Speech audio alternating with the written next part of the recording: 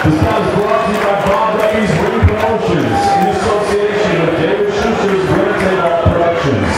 This bout is sponsored by Andrew Unis, president of Kerri Celebrity Movement, and Robert Piazza, the Sporting News Grill. And her opponent across the ring to my left, fighting out of the red corner.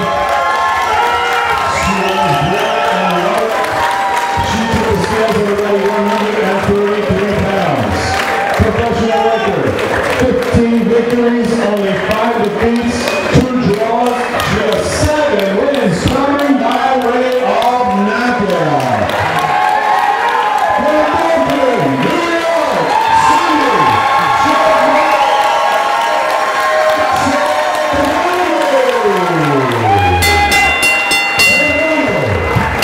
And 5 for Serrano.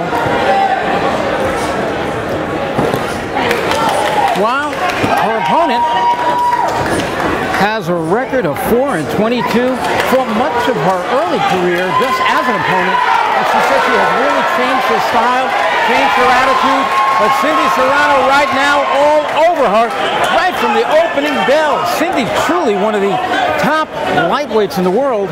And who knows if she hangs in there, a lot of the Olympians from that lightweight division, especially we know that Queen Underwood, who lost her first bout by decision, will be turning pro. And she is a lightweight, as is the incredible Katie Taylor from Ireland, the gold medalist. And people say there's nothing but stardom for young Miss Taylor. But here, we've got Kerri Hill in the white trunks, calls herself the Rage against Cindy Serrano, and it's been Cindy all the rage. Cindy in those black frilled trunks. Cindy loves fighting on the inside. You will not catch her running around the ring, playing hide and seek. Cindy loves getting in your face, and right now she is truly in the face of Kerri Hill. Here, about midway through the first round, these are 2-minute rounds.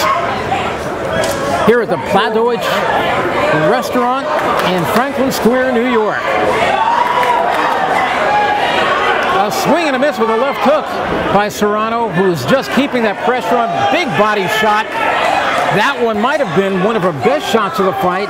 Uppercut, straight right hand by Serrano, just relentless. And we'll see what the condition is when that bell rings, sending her back to the corner. She has been painting Ms. Hill up and down, body shots, head shots. Big swing and a miss by Hill. Cindy actually steps back for a quick break. End of round number 1. And so far here in round number 1, Kerri Hill and Cindy Serrano have entertained the troops on a very hot, humid night, late afternoon. Frilled trunks, white boxing shoes, black boxing shoes with the white and red trunks. Let's say the Rage is Kerri Hill. Cindy Serrano lost her last fight on a 6-round decision, and that one was back in April of this year. Lost to Michaela Lauren over in Sweden, a 6-round decision. In fact, she dropped her fight before that on a 10-round, very close decision for the Women's International Boxing Association welterweight title. And Kerri Hill lost her last fight. That one was back in March of this year. She lost a close 10-round decision down in Tennessee to Lisa Noel Garland. Very warm up in that ring. Just a few spotlights on up in there. If there were TV lights, the temperature conceivably could be up around well over 100 degrees in the ring. I'd say right now in the ring, it's probably somewhere around high 80s in that ring. So if this thing goes many rounds, it's going to be conditioning, which will be the factor. And once again, Cindy Serrano in those black trunks just comes out bombing, keeping the pressure on. Cindy known to be always in tremendous shape. So the longer the fight goes, you know that Serrano's going to still be there throwing and throwing. Kerri Hill, and that was the same for her in her last fight back in March when I told you where she lost a 10-round decision. That one was in Tennessee. And she was just about as fresh at that 10th and final bell as she was when the fight started. A few more seconds here, round number 2, scheduled for 8. Here it is, round number 3. Cindy Serrano against Kerri Hill. Kerri Hill, 26 years old. Cindy Serrano, veteran, 30 years old. Kerri starting to plant her feet, let go with a nice left right there. Kerri turned professional in 2003, as did Cindy Serrano. I'm going to just check that one more time. A correction on that. Kerri Hill did turn professional right around 2003. It was actually 2005, so close enough. Banging to the body is Cindy Serrano. Left, right, left, right. She puts a lot of those punches in combination. Rarely will you see her throw one punch at a time. And she is very committed to the body work. You see her banging downstairs with the left and right. And now Kerri Hill tries the same thing. Bends with the right hand. But just about for every punch Kerri Hill lands, she takes 1 or 2 in return. So far, Serrano eating her up in close. If I was in the corner of Kerri Hill, I would tell her, get on the outside, stop fighting this girl in close. Where's your jab? So far, Kerri Hill has not really shown us a jab. She is willing to oblige Ms. Serrano on the inside, and so far that has been her mistake. Referee Sparkle Lee doing a nice job keeping out of the way of these girls, but staying just close enough in case she's needed, letting them work in close. And that's one of the things I love about Sparkle Lee. She will let you work, and even if you're in a clinch, she lets you work out of it. There you saw some punishing combinations by Cindy Serrano, and a swing and a miss with the right hand by Kerri Hill. Eats her right hand at the bell. 10-point must system. 10 points to the winner of the round, 9 or less to the loser. I've got it 30-27 in favor of Cindy Serrano. Here we go, round number 4. Kerri Hill off her stool with a rare left jab from her, but then she gets right back in close, working it in close, electing to fight Cindy Serrano's fight. Now, Kerri Hill may disagree with me and say, well, I'm fighting my fight. I like to fight on the inside. But the thing is, when you're getting torn up on the inside as she is, with no effects, as we can see it from our ringside seat, Cindy Serrano seems to be as fresh now as she was in the first round. Cindy just throwing punch after punch. Her defense is just about leather-proof, not getting hit with many solid blows, and just walking Kerri Hill down. Kerri with very little head movement, ran into a hard right hand, grazing right hand there, uppercuts, body shots by Cindy Serrano. Beautiful left hook, that one straight, a little bit low. Body shots got in there with a right and a left hook. And there, Kerri Hill now works on the ropes. That was her best combination of the fight as she backed Cindy Serrano to the ropes. Round number 4, scheduled for 8 rounds, 8 2-minute rounds here at the Pladoich Park Restaurant in Franklin Square, New York. And we hope you're enjoying watching this on boxing.com.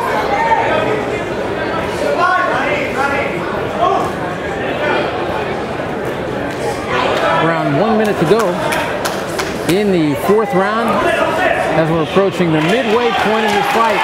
Cindy Serrano just walks Kerri Hill back. None of those shots landed very solidly, but still it's been all Cindy Serrano.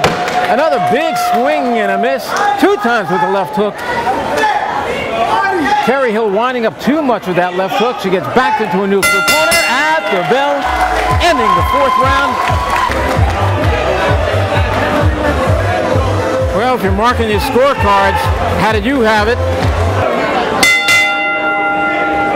Round number 5, scheduled for 8 rounds. Cindy Serrano, black trunks, the Philly black trunks, white shoes, and back to work she goes against Kerri Hill out of Little Rock, Arkansas.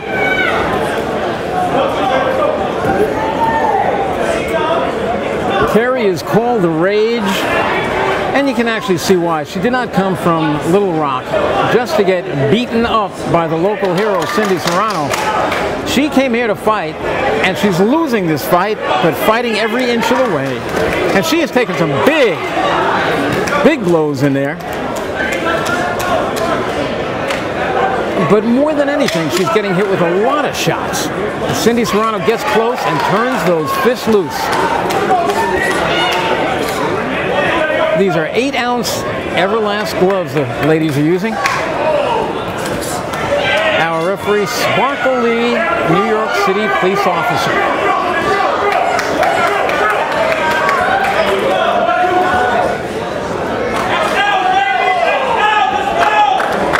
And again, I'm on this Let Sparkle Lee referee a big fight campaign because I truly believe she could step into the limelight.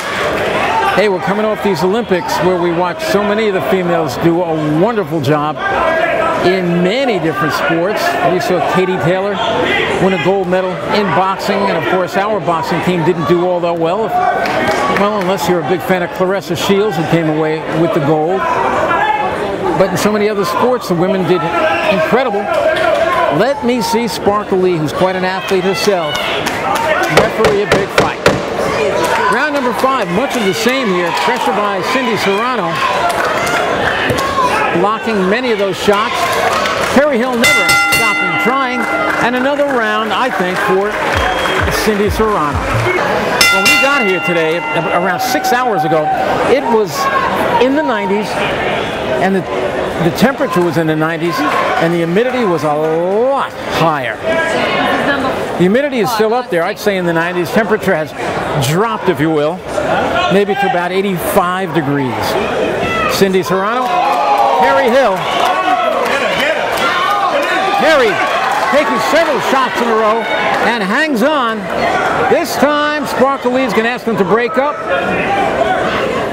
Kerri Hill still works in close, but then backs out of it on her own. Misses with a combination.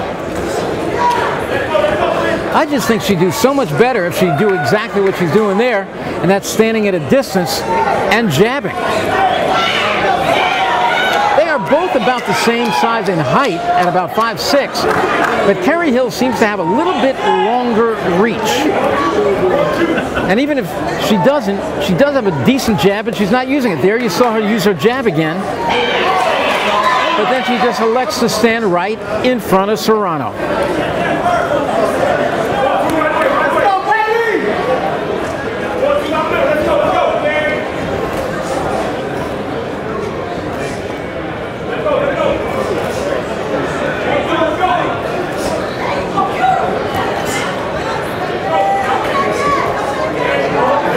Light jabs by Serrano, then she pumps out a harder one.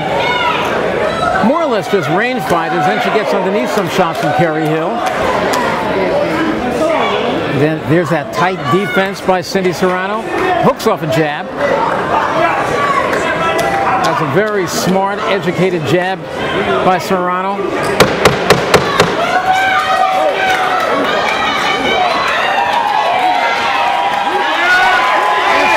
Turns it on, final seconds.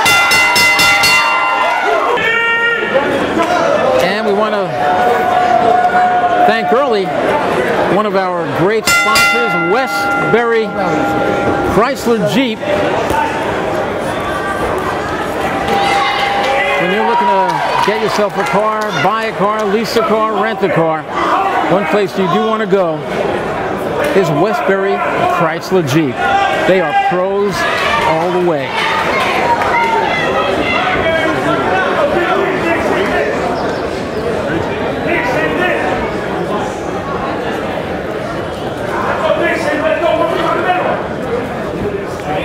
It is round number 7. Lady in white trunks, Kerri Hill out of Little Rock, Arkansas, and Cindy Serrano out of Brooklyn, New York, in those fancy black frilly trunks.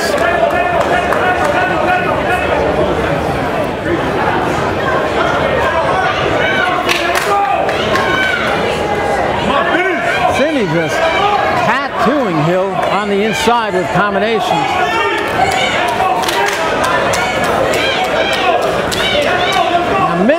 shots on the combinations are being blocked on the gloves of Kerri Hill. And there she does a little shoe shine on the inside. Not much on those shots, and then she eats a few more as she walks in. Back to the center of the ring. And some of the steam seems to be coming off the punches of Cindy Serrano on the inside. You got to remember the humidity in the high 90s here tonight in Franklin Square, Long Island. Temperature around 85 degrees, and again, that humidity is a telling factor. 2-minute rounds. This is the next to last round. One more to go in this WIBA lightweight title match. Humidity, and Cindy Serrano doesn't seem like she's going to wilt, but I will tell you this, over the last 2 rounds, much of the steam has come off her punches, and once again, she's got her back to the ropes. I'm sure her legs are feeling it now, as Kerri Hill, 26 years old, just doesn't stop trying. And I must tell you, there are fighters with bad records, good fighters with bad records, and bad fighters with good records. Kerri Hill is a good fighter with a bad record. How she ever got to 4-22 is beyond me. At no point has she ever looked to just get out of this fight. And in the first round, especially when Cindy Serrano had a full tank of gas, Kerri Hill was hurt in the opening moments of the fight. If you could have just stopped the action right there, I was certain she was not going to make it much further. Here we are, 8th and final round, and that young lady is still trying to win the fight. She is throwing punches as if she knows she needs that knockout and is determined to get it. As the clock ticks away, so I think go Kerri Hill's chances, though, of any victory, unless she comes up with a miraculous, maybe one-punch knockout. She has knocked out one opponent in her 4 wins, and at this point, it doesn't seem like she's going to get it tonight, but what an effort tonight. What an incredible amount of heart she has shown us here tonight.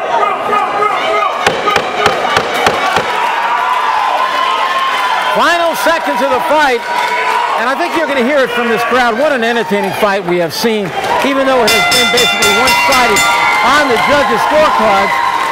Naturally, Cindy Serrano throws her hands up in anticipated victory. So did Kerri Hill, but I think for her it was more of, yes, I survived 8 rounds of Cindy Serrano. Ladies and gentlemen, after 8 rounds of action here at the Black Village, we go to the judges' score totals. John McKay and Robert Taylor both scored us about 80-72. Robert Perez scored us about 79-73. All for the winner by unanimous decision. And